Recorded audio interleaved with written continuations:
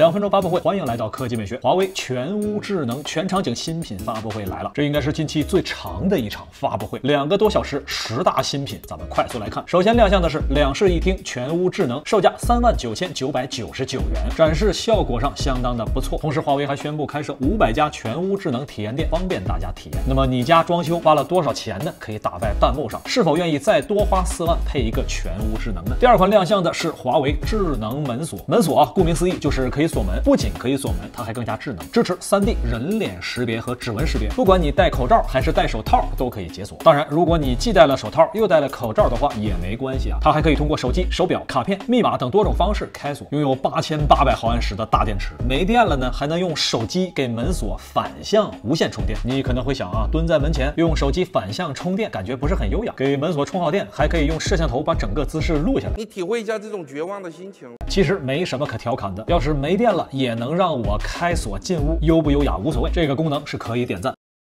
讨厌。接下来是2款路由器 ，AX6 可以轻松覆盖中户型家庭 ，Q6 则是一款子母路由器。如果你的财力雄厚，家里有16个房间，那这款路由器呢也能实现网络覆盖。但是呢，我就想问了啊，如果我家里有17个房间，那该怎么办呢？觉得是捣乱的是吧？看完路由器，华为又带来一款音响 SoundJoy， 有20瓦全频喇叭和10瓦高音喇叭，加2个对称式无源辐射器组成，帝瓦雷联合音效，8800毫安时电池，这和门锁一样啊。还有40瓦的快充，你说人家音响都40瓦充电了，苹果你看看你。还有 IP67级别的防尘防水，一看这外观就适合当水杯。还有非常炫酷的 RGB。声音方面，一个 SoundJoy 呢，声音就可以覆盖整个篮球场。这样一来啊，大家在篮球场上跳广场舞就更加方便了。好，走。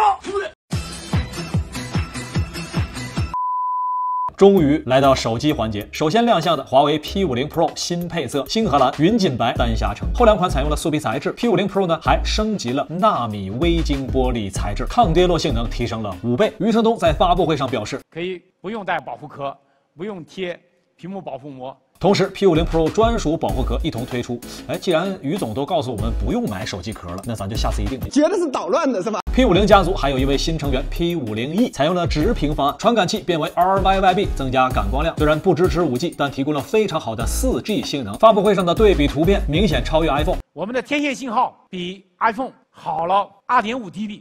支持66瓦快充，4100毫安时大电池，搭载骁龙778G 4G 芯片，售价4088元。看了价格，突然觉得骁龙才是真正的高端。你天玑什么的都在做高端，做得了吗？可能对这颗高通要加油啊！高通加油！下一款是 nova 9 SE， 搭载1亿像素主摄，66瓦快充，4000毫安时电池，骁龙680处理器，2199元起售。感觉这应该是一款线下机吧。剩下的产品还有华为的 Watch 3星河蓝，售价2199元。重磅消息是即将支持微信回复了。还有一款华为的 FreeBuds 4E， 售价699元，半开放还能降噪。下面这款是海外发布过的 MatePad Paper 墨水平板，2999元起售。更大的屏幕让你同时盖2块泡面，这酸爽，不敢相信。这才正宗！